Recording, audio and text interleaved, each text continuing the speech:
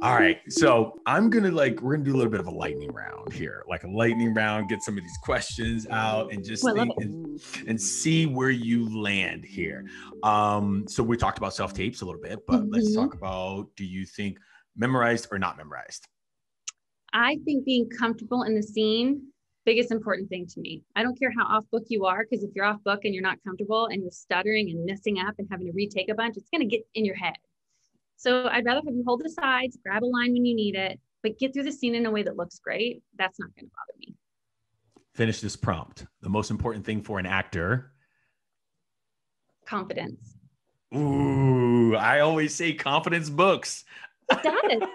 You come in the room and you're like, hey, nice to meet you. What's up? All right, I'm ready. Let's do this. It's like, oh, cool. All right. Somebody who's like ready to get down to business. It's really nice. The confidence really does pay off, I think.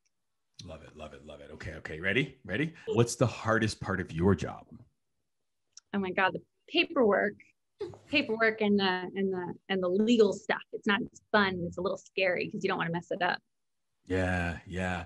How about, what do you wish people would stop telling actors? That they have to get in the room with us in order to ever book, because that's just not true. And that we care about their resumes the way that I think it's told that we do. I don't really care about a resume. I don't even usually look at a resume. I look at the audition first and foremost, before a headshot, before a reel. Reels are supplemental to your auditions. They aren't like what gets you the audition. I mean, seriously, it's like, I look at your little thumbnail on Breakdown Express, and if you look even the tiniest bit right, I'm going to have you pre-read. Like, I'm going to have everybody pre-read, because I think that's the best way to meet actors.